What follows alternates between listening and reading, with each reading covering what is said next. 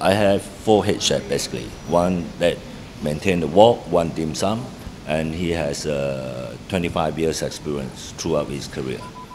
So you've got specialists for each of the major kind of food areas. Yes, for example, tempura, one that oversees the tempura section, and one that oversees the robata, the char-grilled and teppanyaki, one oversees the wok section. It kind of like encompasses selected dishes throughout the Pacific Rim, be it from Japan, Korea, China, and of course the Southeast Asia region. We always encourage to use traditional methods and its discipline.